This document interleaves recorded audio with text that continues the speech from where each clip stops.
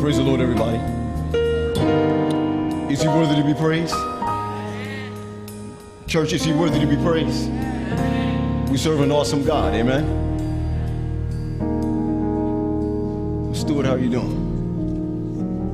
Let me tell you something. It's definitely a privilege. I'm looking at Facebook, and Facebook is going crazy with my generation. The words that's going out is Paul, you're really up there? And I'm really excited about being here. You know, when some people say, oh, you know, it's such a privilege, yo, I'm excited about being here. And it's good to be here. I've learned so much about you and how God can do so much with your life. And for me to be here to speak with you is a privilege beyond compare. Now, I just want to let you know that I'm moving a little slow because I went to eat at somebody's house today. I went to eat at Jason Thomas's house. Carmen Hope, Jason Thomas. Well, they made some. They texted me, man. They said, "Are you vegetarian?" I said, "Not today." When I went to the house, they was in the back of the house. I'm talking about from those who are from Brooklyn, right? When you're on church. Wow. Let me be careful, you know, because if I said Jamaica, y'all there, boop, boop, boop, nigga.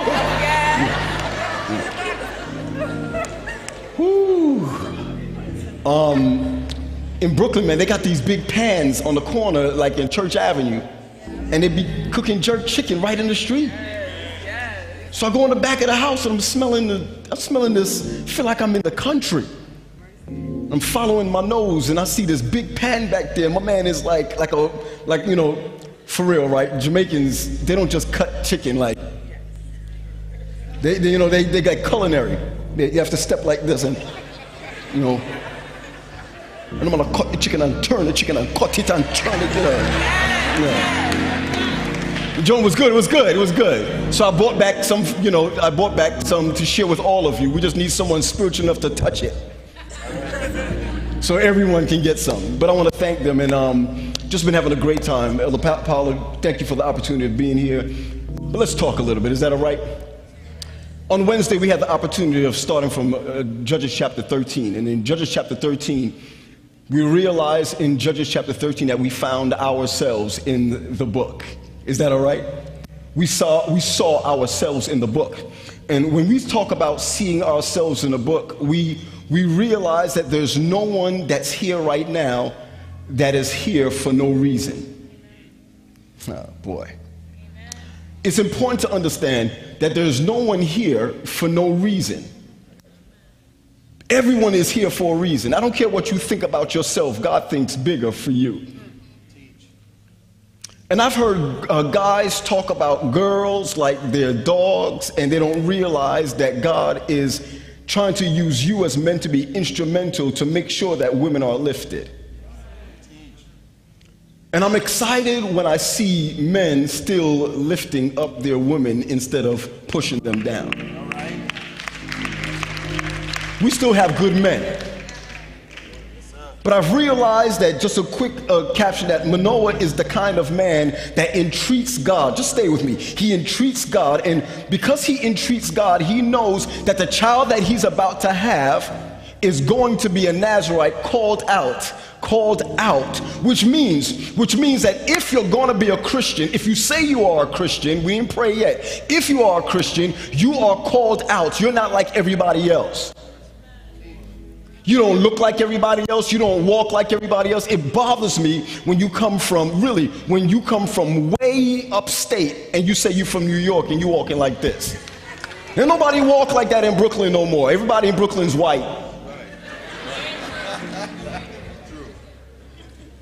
So please, if you haven't lived that life, ladies, you don't want a guy that walks like this, with his pants all the way to the bottom. Because on your wedding day, you want a brother with his pants down here talking about, I'm coming to get you, baby, I'm coming. It's just niggerish. Niggerish is a word.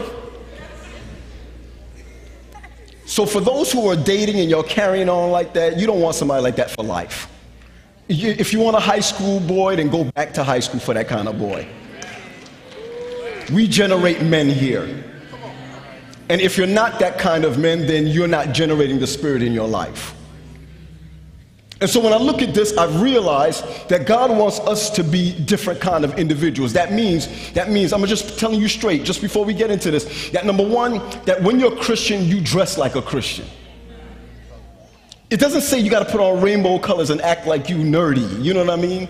But to be a Christian I got to tell you right now, for my 3 years in ministry at the church that I'm at right now, I was dressing and my jackets will come down to here, my shirts will be too big, and then we hired this youth pastor, this young pastor. Man, we hired this young pastor. Brother came to me, he was like, Pastor, can I talk to you? You know, because senior pastors kind of have this little chip, you know, don't tell me what to do, you know what I mean? This young cat came to me, he was like, yo, can I interest you in Express? I said, man, I don't wear clothes like that. I'm very conservative. He said, please, let me just interest you in let me just get you a shirt. Man, I put this shirt on, right? And my wife was like, yo, I really like that. And she was like, I really like that. You know? Started touching, just touching me differently. Man, I went out and I started buying all kinds of shirts, you know what I'm saying? Coming in the house like, hey, for real, honey, I just bought a new shirt. But I realized even in our dress, even in our deportment, man, we got to be Christians. And it's okay to be a Christian. I'm going to say it again. It's all right to be a Christian, man. It's okay. And even though when I was your age, I didn't feel that. But I'm going to tell you right now, if I can reverse the time, I would do things differently. I wouldn't even be kissing nobody. I don't know what's on your mouth. I probably wouldn't even eat from you in the cab. I wouldn't shake your hand, don't even know what's on it. I'd be walking around with little hand sanitizers. Because the fact of the matter is, I probably more likely would have done things differently. And so God is sending me to you with a message. And that message simply is that at the end of the day, I don't want to be caught blind and naked. Can we talk? Father, again, we ask that your Holy Spirit will be with us and bless us. That as we go into the second installation of this small series, that you will help us to realize that we were born to deliver. That your Holy Spirit was given to us for the reason that we may edify the church and others through our lives. So I'm asking now that you bless us and be with us. And as I speak, don't let it be me speaking. Let it be your Holy Spirit speaking through me. In Jesus' name, let everyone say, amen. Now I want to tell you this right now. There's something. Listen, bro. It's my man y'all have a Hammond in here. When I was going here, there was nothing called a Hammond up in here. It was considered a different instrument.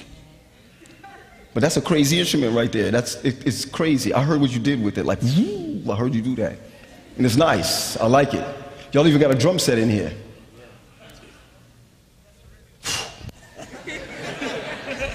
Let me tell y'all a story real quick, and I'm done. Because my wife texted me. She said, please, just tell the stories. I remember Mosley. This guy's name is something that you just read about or heard about. I remember one day, man, this guy finished preaching in church, right? No, this girl finished singing in church. And folks got up and started clapping. I mean, really clapping. Tim, do you remember anything? Just clapping. When everything settled down, my man got up. Mosley walked like this. He was...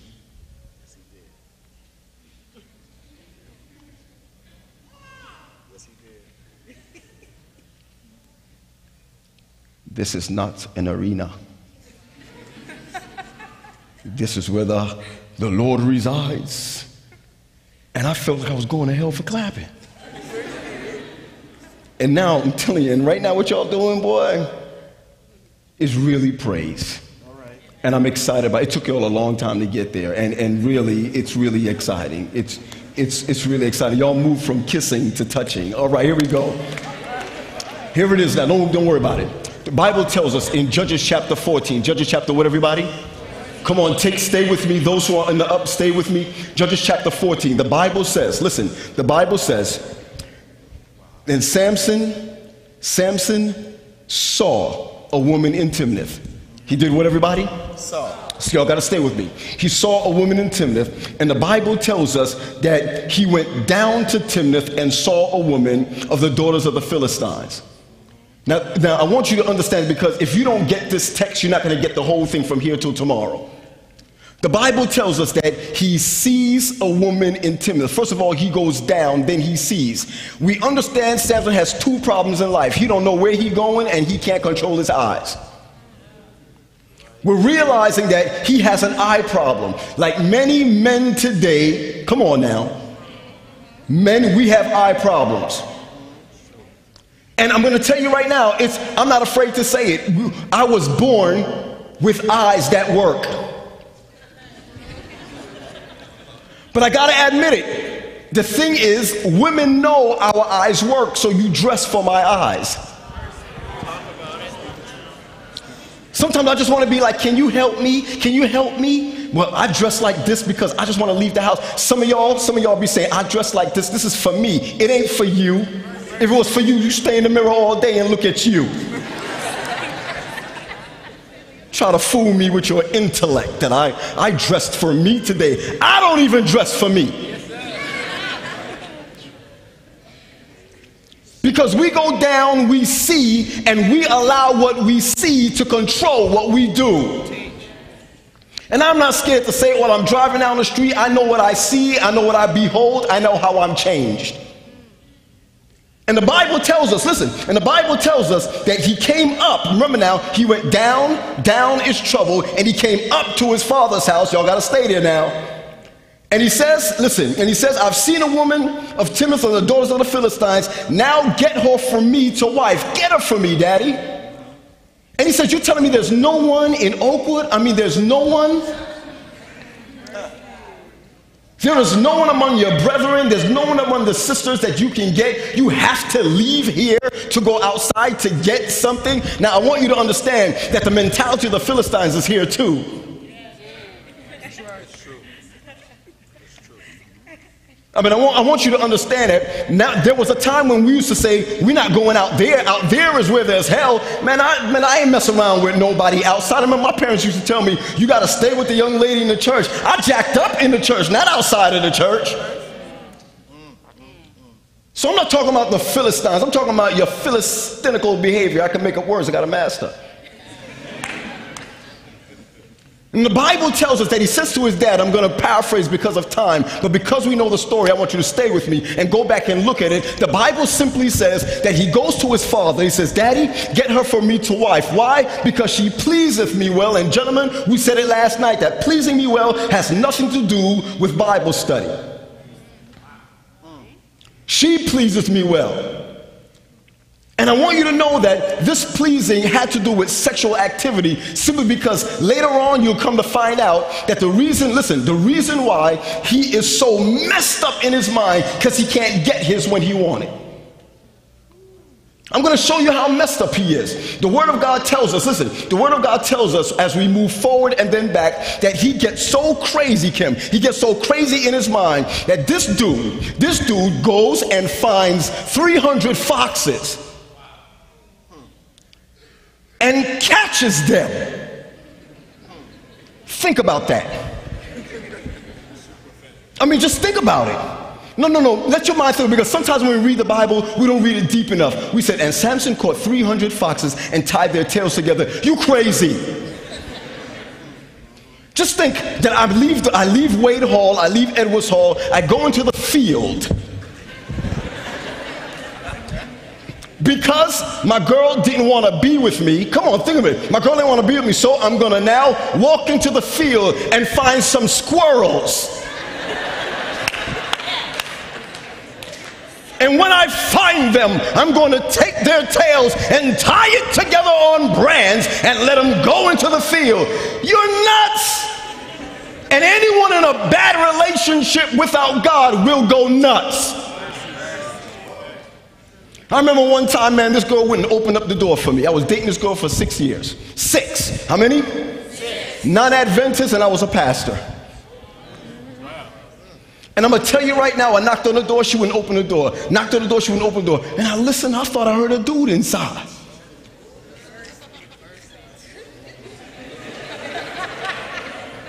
I nearly lost my mind. Now listen, the way I think now is, if I'm dating a girl, right? If I'm dating a girl and she want to be with another dude, bounce. The statistics are crazy. For every one of me, there's 7 of y'all. So if a girl be like, I don't want to be with you, Paul, you short, I'll be like, good, go. Bless me. There should be nobody in this room crying for somebody else. Anytime a guy look at you and be like, yo, honey, I don't want to be with you no more, I got something else. Look at him like, Samson, you crazy nigga, go into the fields and pick squirrels.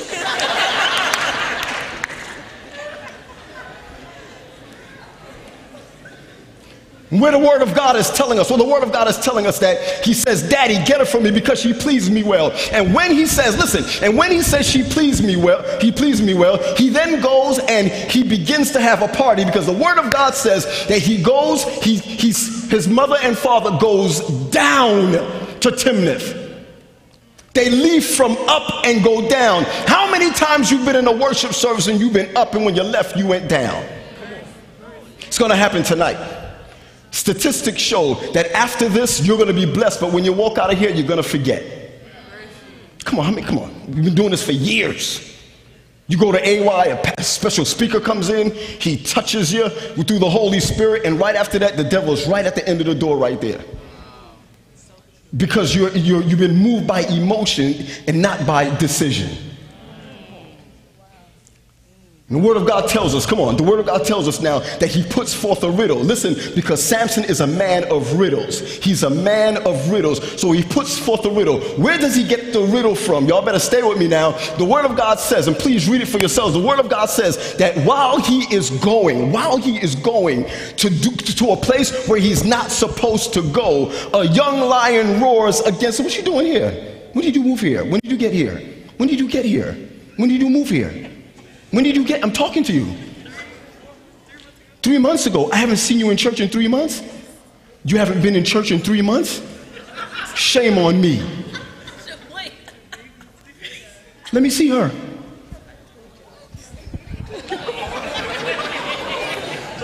Come here, baby. Hey. How are you? You moved here let me see you after church. I didn't even know my own member was here. You let me know if you need something.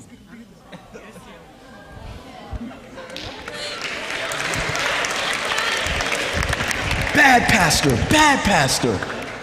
Wow. So the Word of God tells us, hold on, the Word of God, no, I feel bad, I'm telling you. How you gonna be in 3 months? I didn't see. Okay, let's move on. See you after church. And so, listen, so a young lion roars against him. Listen, in the original language, come on, the original language tells us that it's not just a young lion, but a strong lion. How many times you left campus to go somewhere you're not supposed to go and got there safely? You couldn't even say thank God. You can't pray before you go where you're not supposed to go. We going to a club, y'all jump in the car and say, now Lord, take us there safely. Really? You can't even pray your way there. Some chick calls you, hey, why don't you come over to the house? Come on, I can't go. Okay. You get in the car, you start driving. And as soon as you're driving, a car just missed you. You turn around and go back. If I'm walking down the street about to get mine,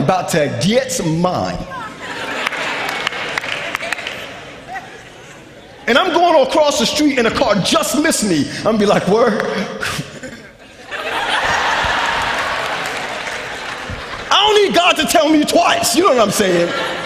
But our younger minds, I'm not mine, I'm a little older now, my young mind, you know, a car would you're going somewhere you're not supposed to go. You know the Holy Spirit ain't leading you, and the car just missed you. You're gonna be like, oh my goodness. Oh.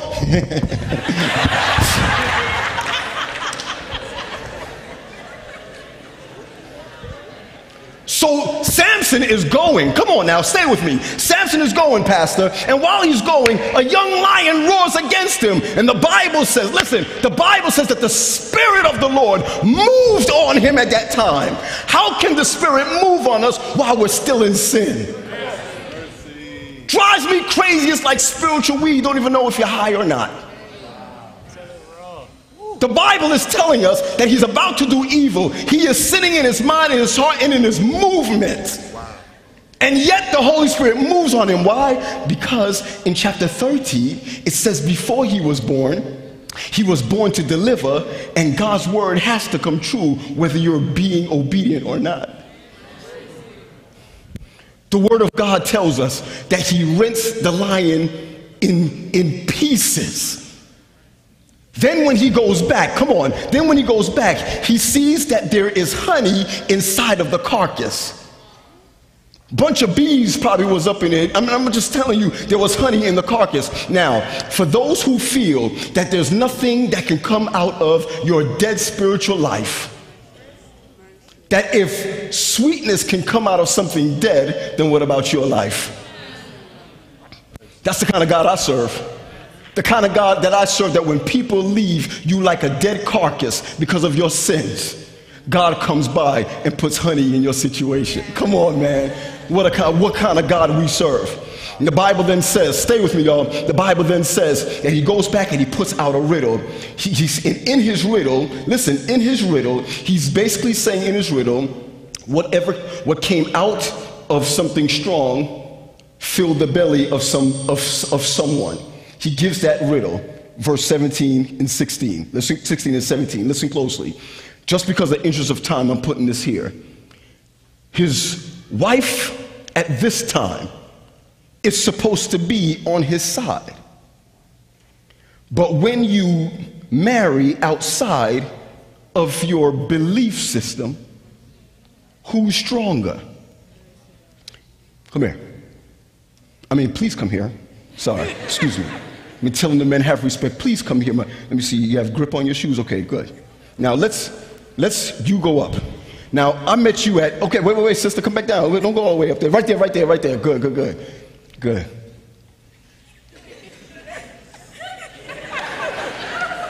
Now let's just say that I met her at the local Burger King. Ain't nothing wrong with that. We met at the Burger King. That's where I saw her. It's better than at the club. And I meet you, you meet me, you think I'm fine.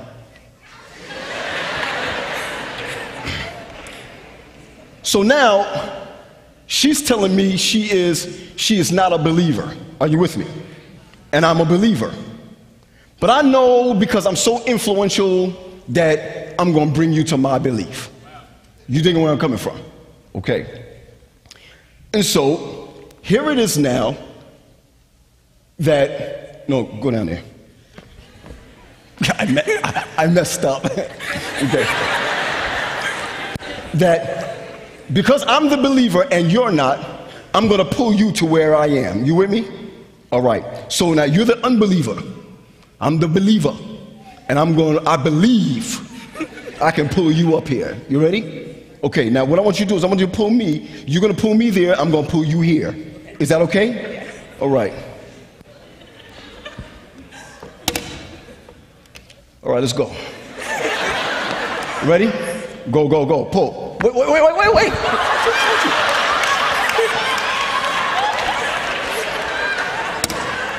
You got to prove nothing. We know you're strong. Just come again.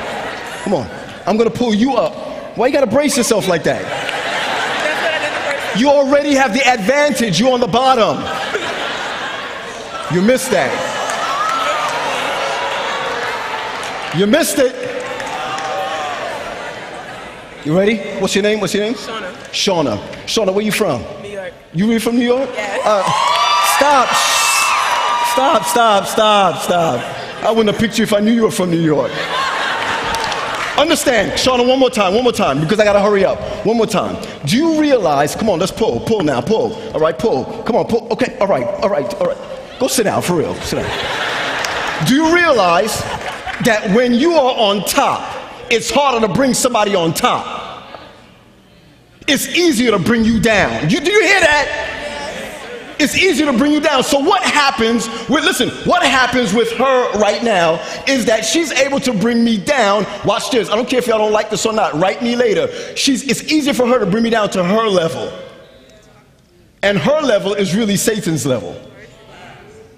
So right now, they're not equally yoked.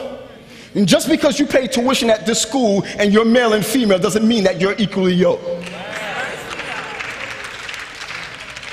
She cries over her man and says to her man, I need to find out the riddle. And gentlemen, I want you to know something right now, that no one is supposed to know the secrets. I want to know where your strength lies. No woman should know where your strength lies, because they'll know your weakness. Imagine that everyone you date, you tell them your weakness. They'll take advantage of you. Ladies, don't tell nobody your weakness. Don't show it, don't walk it, don't show it, don't walk it. At the end of the day, nobody wants to know what size you wear. Dress like a Muslim, will you? I ain't scared of y'all. There's less rape in the eastern part of the world, in the Maghreb region, than in this region. Why? Because the eyes are the windows to the soul. You look at the Muslims today, they're covered from here and all the way down. You can't rape what you can't see. Some of y'all don't like that. When I was here, I liked the women dressing up Saturday night. Dress up Saturday night like y'all fine women, pack 11 in a car. Yes, 11. Spandex, tight clothes, breasts hanging out, in a car. Every time there's a bump, everybody's... I mean, we're packing up to go to hell.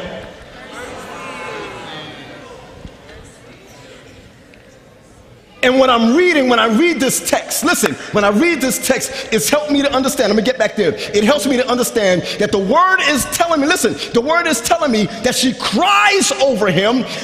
The word of God says 7 days. Don't move when I say this. Listen, and understand this, that if 7 days passed at the time when he was doing feasts at the Philistines area, that means he missed the Sabbath.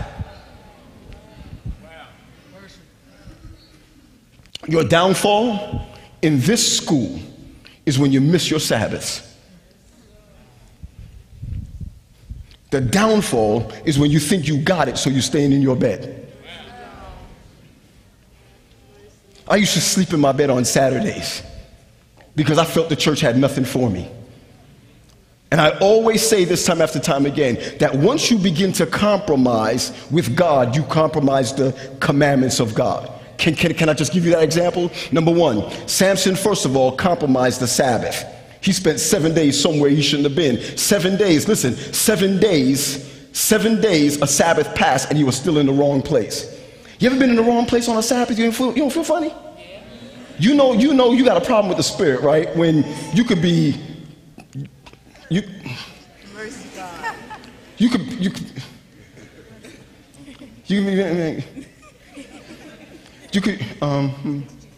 can't even listen to, when you're doing dirt on Sabbath, you gotta feel bad. You don't feel bad? Can you imagine doing something on the Sabbath you shouldn't be doing? And the Lord says, could you imagine you hugging up in the corner with some boy and you hear, remember the Sabbath day to keep it holy.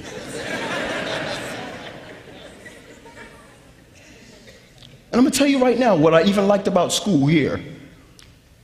There's something crazy about Adventist young people. We're crazy. Because we ain't going to party on no Friday. No, sir. No. We'll cuss on Friday, but we ain't partying. Saturday night, we going to party. But Friday too holy. At least the Holy Spirit's still working with you. Come on, you don't see people go, we're going to this party on Friday. You got to be crazy, honey. Wait till tomorrow night.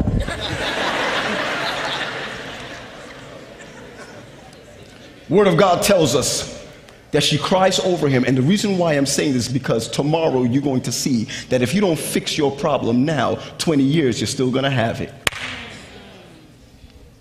She cries over him. God gives Samson a microcosm of, listen, of what's going to happen in 20 years with Delilah, with this girl. Wow. She's crying over him for 7 days, telling him, you don't love me, you don't love me. How many times you hear that? You don't love me, you don't love me. If you don't love me. Let me tell you something. Love is a funny word. I dare you to tell a person that if you really love me, you don't want to have sex with me. Then they walk away and you ain't love me. God is going to hook it up at the right time. Are you with me? God is going to allow that to happen at the right time. Y'all don't like that. You want to hear something else? Well, look, come on. Are you married? Okay, you kind of sitting close, but come here. Come here. Okay, you shouldn't have done that. Come here. Y'all better keep your face still. If you're laughing, I'm going to get you. Okay? Brother, would you come up? Good. Since I know your mama, come on. How old are you? Good, come on now.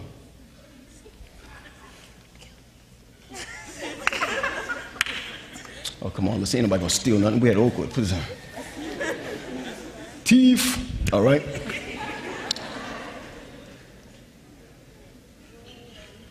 Look at it, don't look at me. Come on, let's go. You shouldn't have looked at me.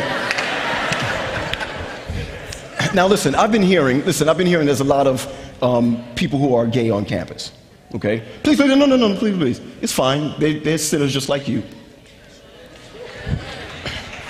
In fact, they may be in a better position than you. They may know that they're gay and they're working on it, and you know you are a sex-crazed fool smoking weed in the corner and you ain't doing nothing about it. It doesn't concern me. It doesn't bother me when people say, do you know that Oakwood have outwardly gay people walking around? I said, man, I've been walking, when I was at Oakwood, there was outwardly sex-crazy Negroes walking around. It's the same hell. So gay people don't scare me. It's people like, other people scare me. No, I'm serious. Gay people don't scare me. Hypocrites scare me. I'm serious. Hypocrites scare me. Listen, pastors who don't understand people scare me. That's scary. You want to know what's scary? A cute girl.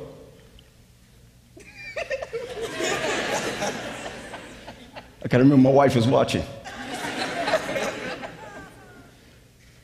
That's what scares me. All right, here we go. No, hold on a second. 1, 2, 1, 2, 1, 2, 1, 2.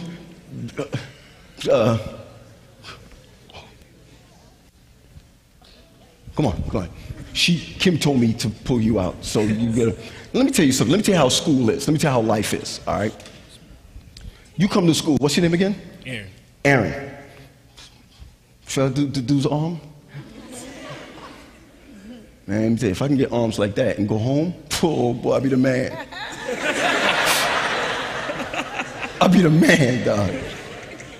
So you come to school. You're a Theo major? Are you? Yeah. Okay, good. You're a Theo major. And then, come on, bro. And you come to school for the first time and you meet, what's your name? Leandra. You meet Leandra. Do you know him? You don't? Yo, this is, Aaron. This is Leandra. Now, remember now, even though you're a theology major, you've been having sex with a whole bunch of people. On a level from 1 to 7, you're on 6, bro. Wow. Yeah, he's not the man. But he meets you and you're on level 2 because you've only been with like 2 guys. You know what I'm saying? It's okay. Okay. Boy, you're shivering. Look at your mouth. You're shivering. Okay, good. All right? Good. And then you guys get together. You meet the first week of school and y'all mess around. You are on level 6. You're on level what? Good. Then you come to school. What's your name? Brandon. Good, Brandon. Brandon comes over here and he meets Shanielle. She's from the Virgin Islands. Do you know she's from the Virgin Islands? I know that. Oh boy, she's from the Virgin Islands. Where are you from? Atlanta. She's from Atlanta. Do you know there's a plane? There's a plane. Watch it now, dirty South. Okay. You know, there's a plane that goes from Atlanta right to St. Thomas. Do you know that? I know that. You know that? Mm-hmm. He knows that. So you guys meet, and when you meet, you have never had sex before. You are a virgin.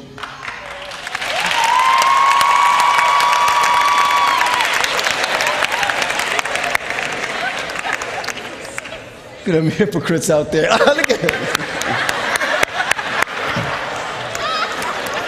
I'll check him later. Okay? And then you guys meet. You're a virgin, right? And she's on level 5. She's on level 5. Don't let your father hear that, but she's on level 5. Okay? But you get together, and it's cool. You know, it's cool. But understand this. that you then come to school and you meet, what's your name? Haley. You meet Haley, and you are on level 0. You are also a virgin.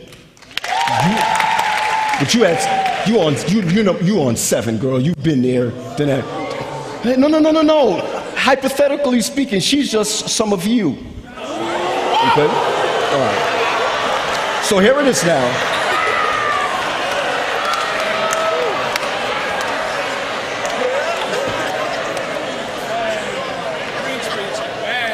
So what happens now is that she's saying she wants to have sex with you. You're saying, no, I'm going to stay true to my God. And because you're staying true to your God, she leaves you and gets with a man right here because all the girls are talking about you. And since you're all together, you say, I'm not taking none of that stuff. I'm leaving you, and I'm going to check this guy out who doesn't want to do anything because I don't even like the fact I'm on level 2. But then you say, listen closely, then you say, hold on a second. If she left him and everybody's talking about him and I'm a virgin, I got to get mine before everybody talk about me. So then you get with her. Are you with me? And then you're all together. Are you with me? You're all together. You're doing your thing. Listen closely. And then you then get upset because you can't hold to this because she's hurting your heart. She hurts your heart. You're not going to let no girl hurt your heart anymore. You're going to be this dog. So you now leave and you get with her, hypothetically speaking. And then you leave her because she's on a lower level than you, and you get with her because she's on 7 because she's on your level. And then you leave, come on now, and don't get rid of her hand because this is a threesome right here, all right? Good. I want you to sit. I want you to sit. I want you to sit. And I want you to sit. I'm going to ask you a question, okay? Are you gay? It's okay. Good. Okay.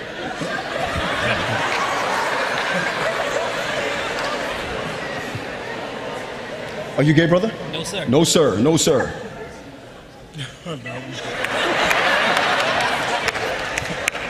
But they all slept together.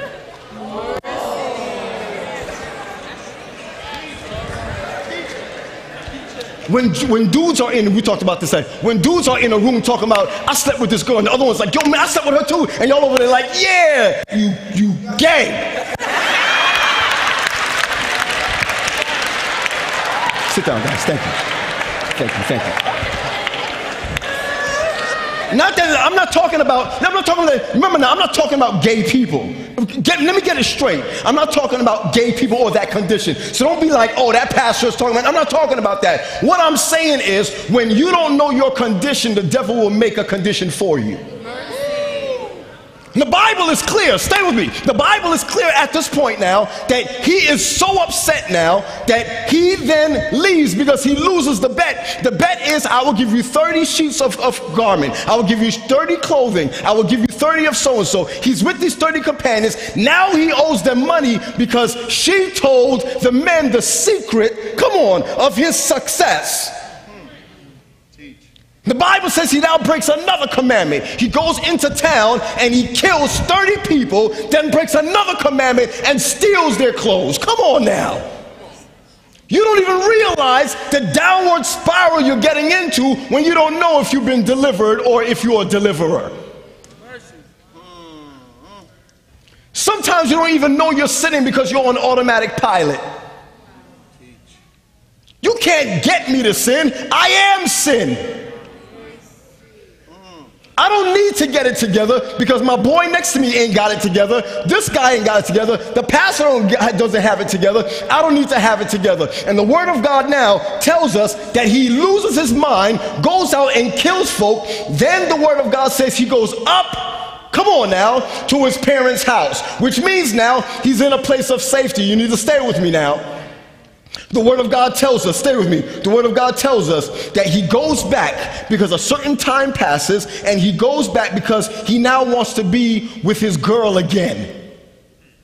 And the Bible tells us that his best friend was given to his wife. Now I want you to be clear. I want to be clear about something, what this word says. He says to the men, if you had not plowed with my heifer, that's what the text says. If you had not plowed with my heifer, you would have never known the answer. Can you imagine if I walked up in my wife's house, not mine, my wife, and called her a heifer? I'm in Huntsville. My wife is in Maryland. Can you imagine if she said something I ain't like, and I say, really, heifer? She'd be like, oh, heifer? Okay. I'll walk into my house, be like, honey, can we get, oh, no, heifer ain't giving you none. Don't talk to heifer today. It shows his relationship he had with her. Ladies, you should know what kind of relationship people have with you. Because they hold your hand doesn't mean they're holding your heart.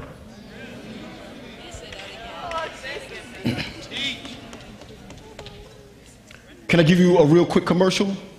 This is when you know what marriage is all about. If I marry you, I ain't gonna marry you, I'm married, okay? If I marry you, I have to be willing that if you kill someone, listen, if you kill someone and you are on death row, as a husband, I should be able to go to the courts and say to the courts, I'll take her penalty.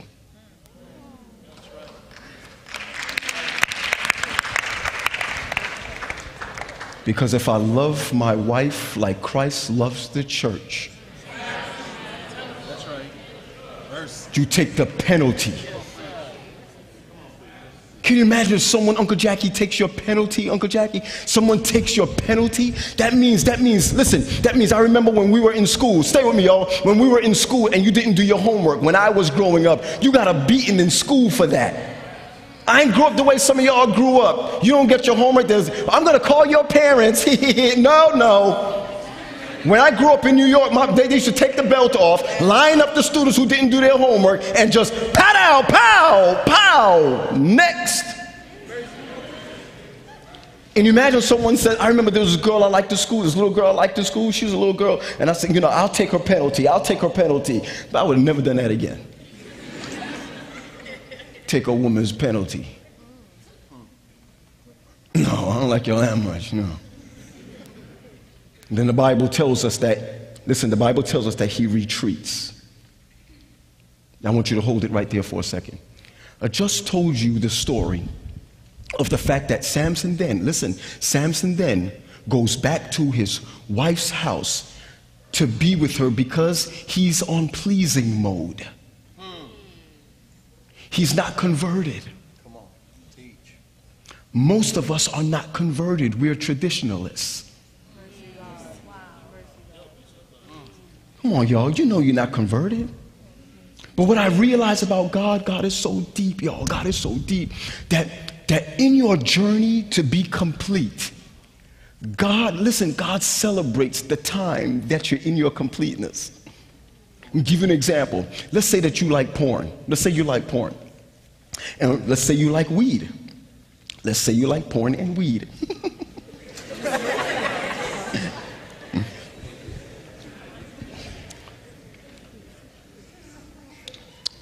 And you say to God, today, I'm not doing it anymore. I want you to hear me, please. I want you to hear me. Don't sleep. I want you to hear me.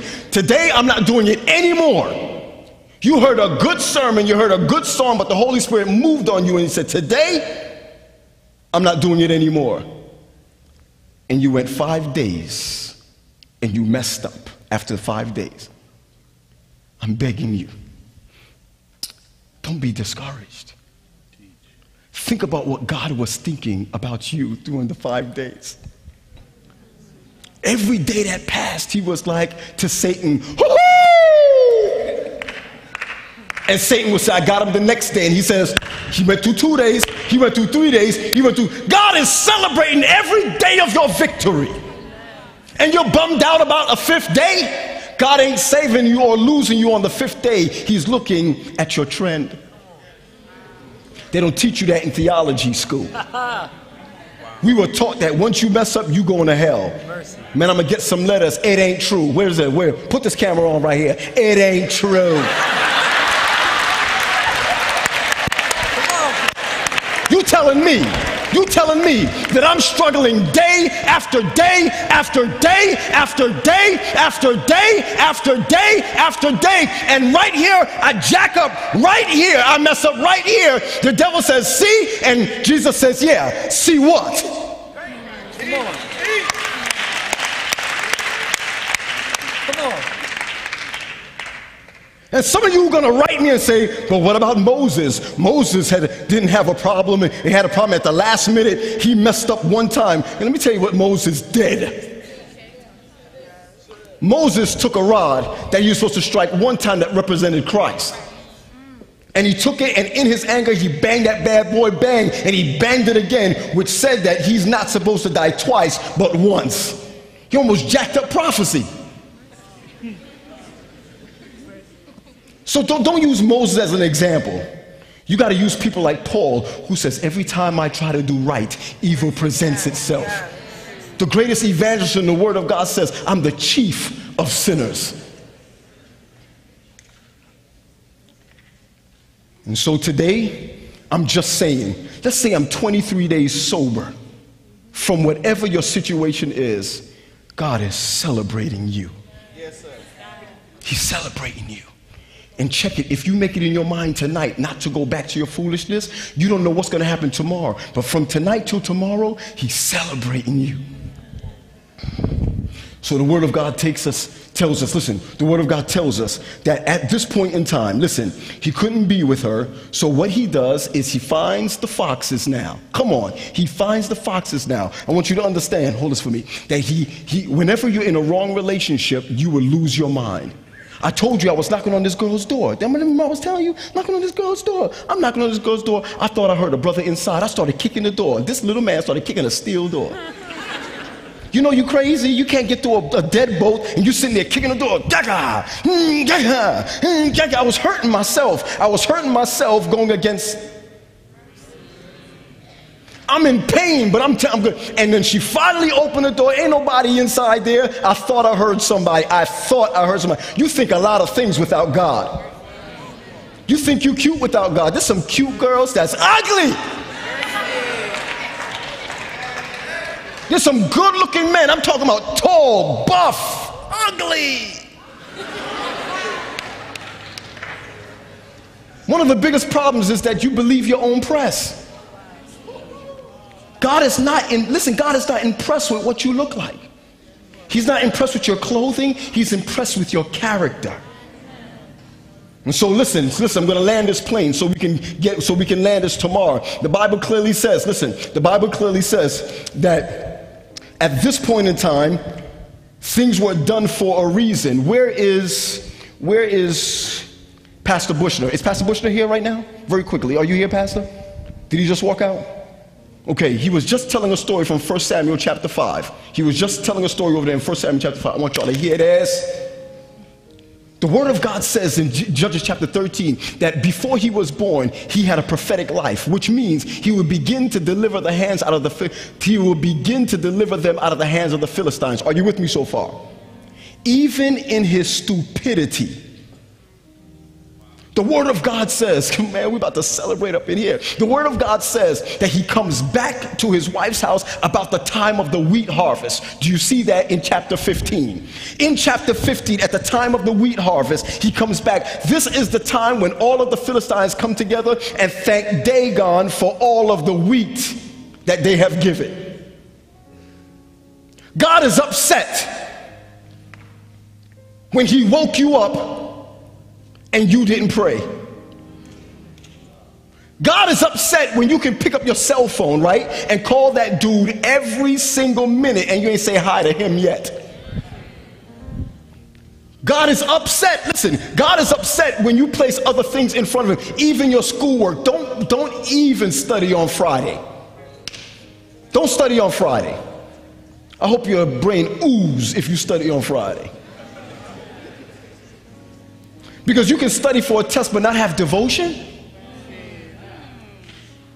Yeah, but I paid for my school. Yeah, but God paid for your life.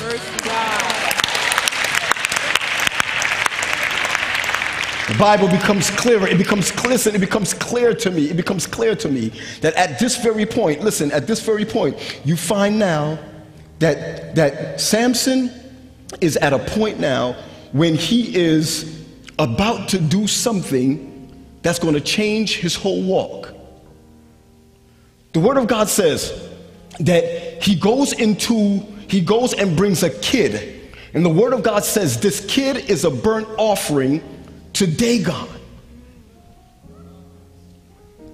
how in the world are you going to bring an offering to someone? Come on now, to someone.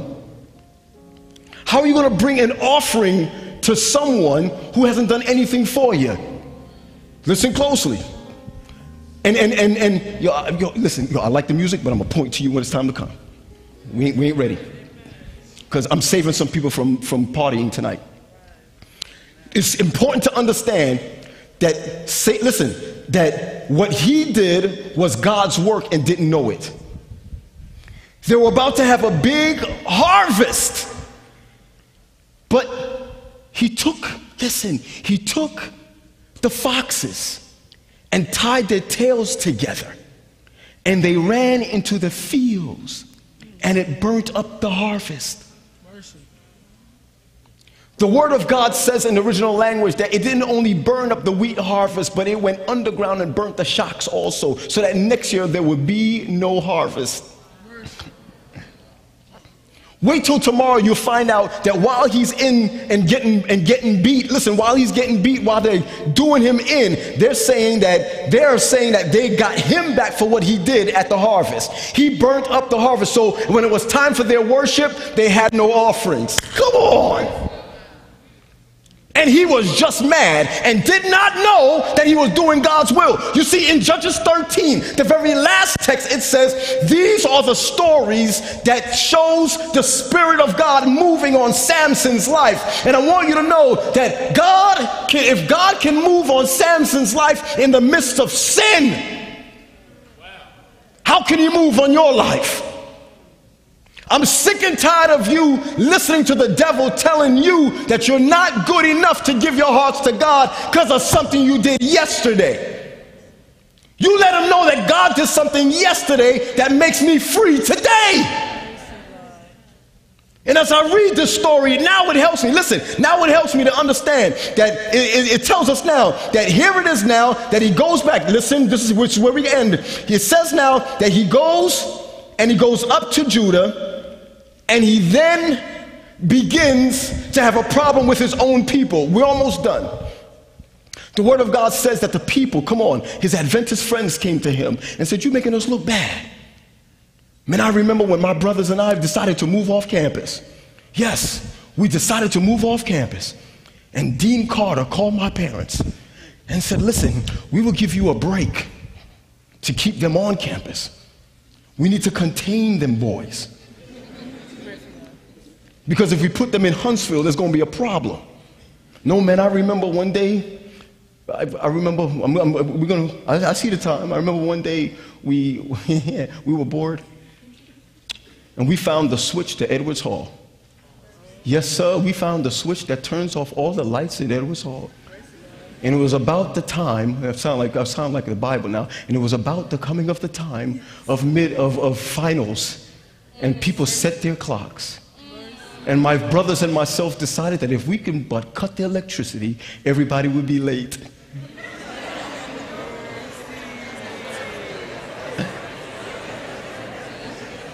You done worse. You done worse. Man, I was walking with my brother on campus today, and I saw the presidential cart, the go-kart, the little cart, the thing. It took everything out of me not to steal it. Where's my brother? Is he here? Where is he? I'm telling you, I said to him, yo, G, the president's cart is right there. He said, Paul, please, don't. I said, Gary, when was the last time? One time we stole a van from the, we need to go to the mall. So we took this van, transportation van. Somebody left the keys in the van. My brother said, listen, let's go to the mall. I was like, let's go. So I'm looking at the president's go-kart. Just came down from seeing President Pollard. He's going, you're all polished. Sir, it was just a pleasure to be in this fine institution. And we went down and said, check out his go-kart. It took everything out of me because being on campus, it took me back 20 years. And Gary said to me, yo, let's take it.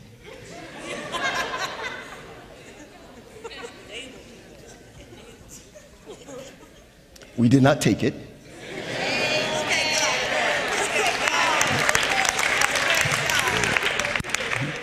But those were innocent problems. Those was really innocent. He was just coming down. Who took it? You know, we're not going to go to jail. But I'm going to tell you right now, y'all guys get into some problems that's different from our problems. You guys play Russian roulette with the devil. You play this game with him. And here it is, listen, here it is, that he decides to now be delivered. These men come, listen, these men come and they tie him. They tie him in ropes and they are delivering him into the hands of the Philistines. Oxymoronic. When the prophecy says he will begin to deliver them out of their hands, he's now being delivered by his own people into their hands. And the Word of God says that while he's there, please read it for yourself. While he is there, they rush against him. And the Spirit of God moves upon him. Listen. And he breaks the ropes, turns around, and finds the jawbone of himself.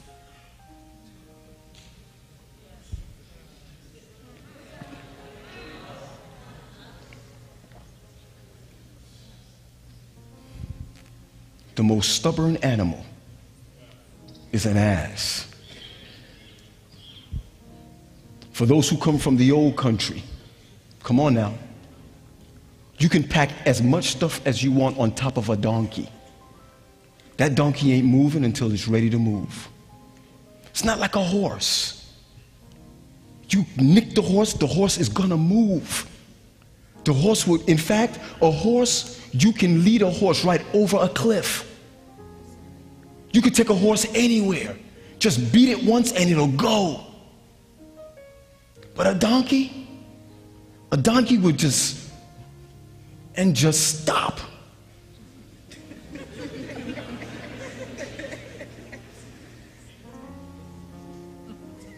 And then move. And then just stop. And we'll stop for about 20 minutes, 30 minutes. You get off the donkey, then it starts moving again. Nothing more stubborn like us. Man, we're so stubborn, it's unbelievable. The Bible says he sees his character. And even, listen, even that donkey died so he might live. He picks up the jawbone of this donkey. It says it's new because it was prepared for a fight. And as the Spirit moves upon him, he takes the jawbone and he's whacking one after the other, until he slays 1,000 men. He drops this jawbone and he begins to shout, I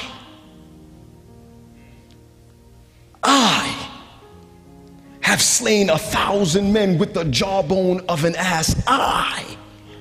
Until, remember now, he didn't get thirsty because of the swinging. He got thirsty because of his chatting. You see, when God gave him the strength to do that, he's not going to leave him weak. Is when he dropped the jawbone and forgot about God and said, he became weak. Did you get it? I will tell you this without reservation, that whenever I am the weakest is when I'm about me. You will always fall when it's about you. When you stop praying, you will always fall. You will always jack up. You will always mess up. But when you allow the Holy Spirit to move in your life, you will hear him say, that's not the right one. That's not the right thing. I've got you. I'm holding you.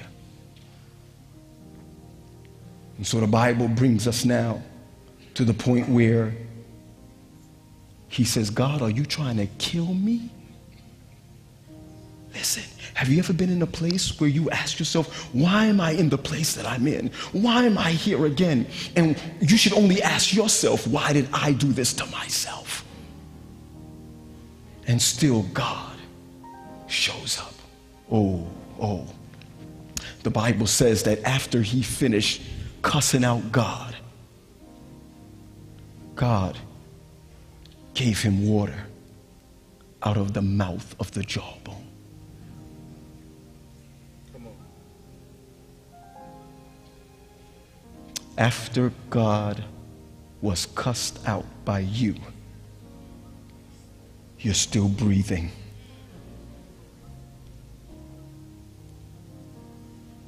God delivered you yesterday and you don't even know it. God delivered you today and you don't even know it. And all he's asking is that you give him yourself just one more time. I know tomorrow we're going to be talking about blind and naked, but right now, what condition are you in? God is crying out to you right now. Are you crying out to him? So I truly believe, listen, I truly believe that at the end of that text, it says, and Samson judged Israel for 20 years. That's how he got in the book.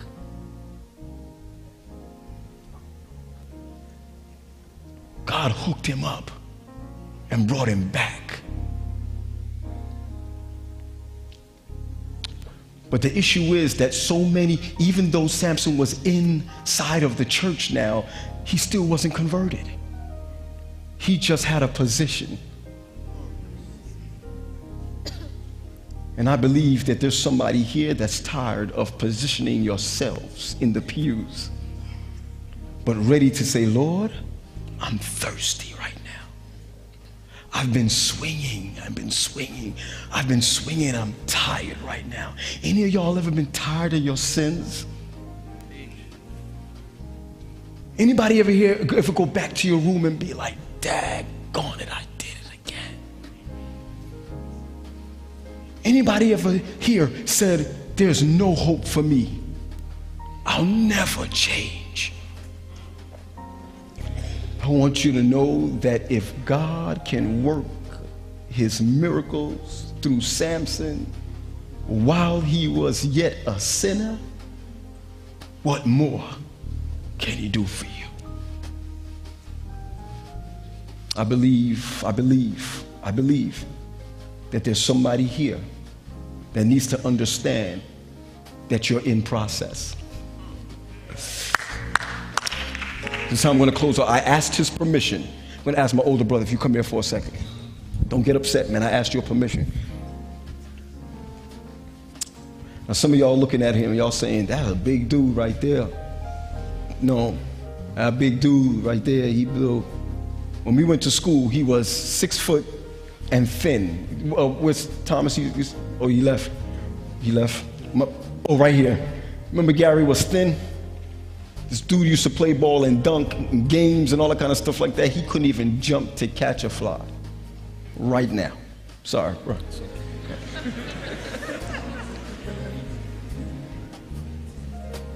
Shh. When we were driving, my mom called me. She said, do you see that G lost weight? I said, yeah, Ma. He looked good. I need you to stay with me. My brother called me. He said, yo, did you see G? Yo, my man lost a lot of weight. I said, yeah, he looked good. He really looked good. But when you see him, you see someone who may be a little heavy. Am I correct? You didn't see him before.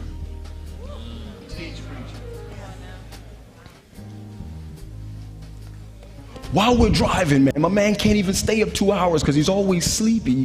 He's always sleepy. My man took me 7 hours straight, 8 hours straight here. And I'm looking at him like, why he's so alert like that? Then I'm calling my mom. I'm like, yo, what's going on with this dude? I woke up 7 in the morning. My man was gone. He came back and said, where were you? He said, I was working out. Before he went to bed, I'm like, yo, what are you doing? He's like, yo, I'm working out downstairs. Then I called him on the phone. I was like, yo, I'm in a hotel, man. Yo, where are you? I'm walking down Wind Drive. Man, what's wrong with you? He said, man, I'm in process. Come on.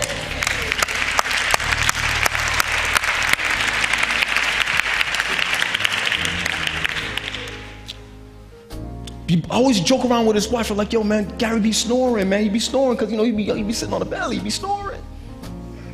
But as I'm laying in the bed, man, he's not snoring as much because there's a residue of a workout process. You see, when you look at him, you just said that dude is big, but you didn't see how big he was. You see, some of our problem is that we are here in process, and because you didn't get to where you want to get to yet, you think you're the same person you was. So my mom calls me and my brother calls me and I call them and I call my dad, and we're all on the phone and we're celebrating his process. Now, he can't, because when he thinks he has arrived, he'll stop. If he thinks he's arrived, he'll stop walking. Come on, preacher. If he thinks he's made it, Thomas, if he thinks he's made it, he'll stop eating right. If he thinks he has attained, come on now, he will stop sticking to the regimen that's bringing him closer to his goal. And I'm so glad that you might not be where you want to be yet, but I celebrate your process. Don't cry. Go, man. Don't cry. Don't go. God celebrates your process. God celebrates your process. He's celebrating your process. Do you know that when he saw Samson the way he was, God was celebrating what he can see in him already. He's celebrating your process. Don't worry about what you did yesterday. Think about where you are now. And right now, when you say right now in your seats, God, I give you my life, all of the angels start celebrating your process. It's better than not starting.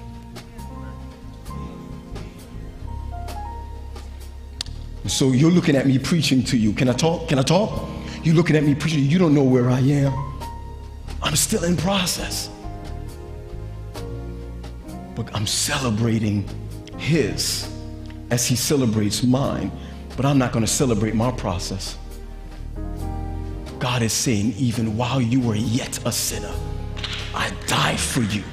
Not when you finished your process, while you were in your process. So right now, know that you are a work in progress. You have not attained, but you can. There may be somebody here right now. We're not talking about baptism, y'all. Come, are you understanding what? We ain't talking about baptism. Don't come down here and get baptized. You've been baptized. Go take communion. Not trying to be funny. Take communion, man. Go in your prayer closet. Talk to God. But God wanted me to tell you that you're in process. And I close off by saying this. When I was walking down Cunningham Hall, they're breaking out the windows. You see that? They're breaking out the windows. Carter. They're breaking out the windows in Carter Hall. You see how ugly Carter Hall look right now?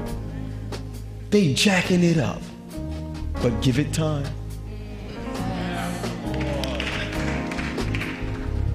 Give it time. The window's gonna look good. They're gonna give it a facelift. Listen, they're gonna give it a facelift. And when everybody comes back for alumni on the next year, they're gonna say, I know that's where the building was, but it's different. Somebody invested in the building and now it's new. Anybody want to be new right now? Anybody want to be new? Get out of your seats for your prayer, your deliverance prayer. Anybody want to be made new? Anybody want to be made new? Just come on, man. Don't look to the left or to the right. Don't worry if your friends are getting up, man. You're going to be delivered right now. God will deliver you just like he delivered Samson over and over again. He'll deliver you just like my brother here is in process. He'll deliver you. He will deliver you. Don't get stuck on who you are. Get stuck on who Christ is. Know that God's got you. And I know some people won't get up, and it's okay. It's okay. Some people won't get up because you can be straight. Listen, as you're standing right there, God can hear you. God can talk to you. But don't let this moment pass without you saying, God, celebrate me.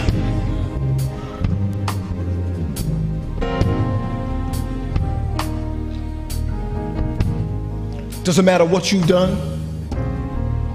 Today is the beginning of your process. Oh my goodness.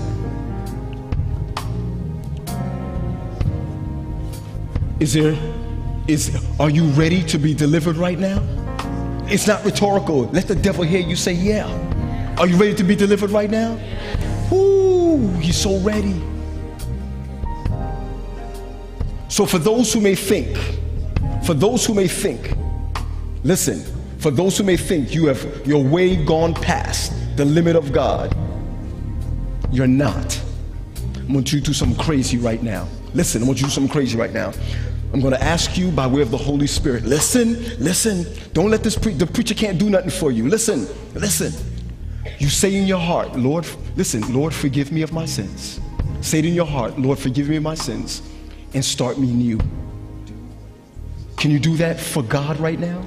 You don't say it out loud. Say it in your heart. God can hear your heart. When you're finished, just put your hands up. When you're finished saying that to God, put your hands up. Okay. Now watch this. Turn to your neighbor. Come on, turn to your neighbor. Are you ready? Watch this. Turn this place into a house of prayer. Now, don't let the preacher pray for you. Be accountable for the person you're next to and pray for that individual. You ask God to help them in their process. Even if you're standing next to the person that messed up your process, pray for that person. Just do it right now. Pray with the person. Let God hear you. Let God hear you. Pray for the person next to you. It's okay. God can hear all of our prayers at the same time. Thomas, pray for your wife where you're sitting. Green, pray for that young lady where you're standing next to. Tim, pray for you and your wife where you are. Pray for the person. Don't pray for yourself. Pray for the person next to you.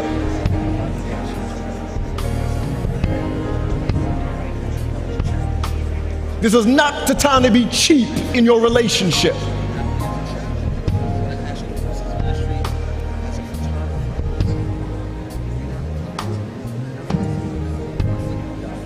Yes.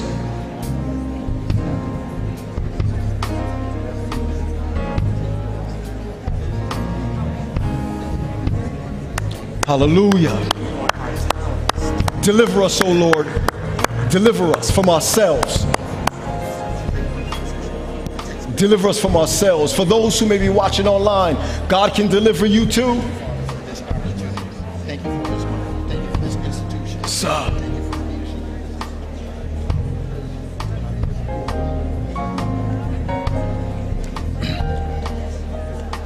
How many people are delivered right now? How many people are delivered right now? How many people are delivered right now? I didn't ask you if you feel delivered. Feelings go away. How many people are sure right now? Come on now. Father God, we come before you thanking you for being an awesome God to us. Father God, we want to thank you for being a great God to us. Tonight we have come to understand that there is no God like you. You saw us in our mess and you still took us to yourself. The young lion roared against us, yet the Holy Spirit took us out of danger.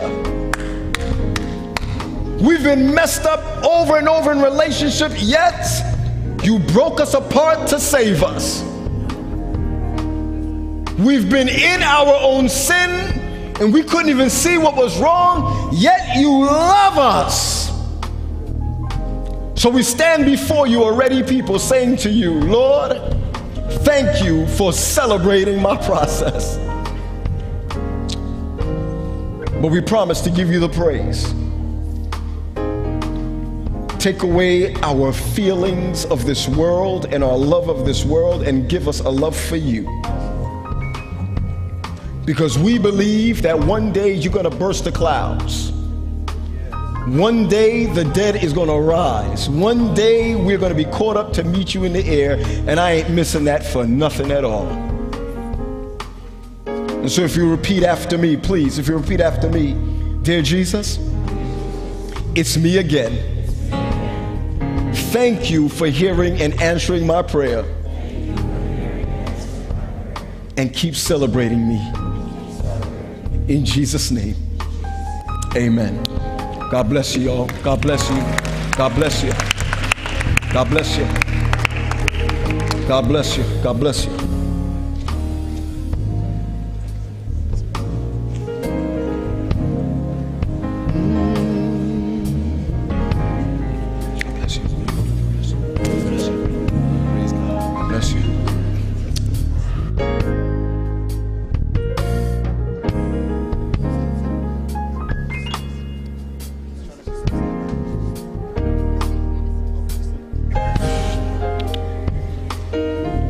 Folks, you are dismissed.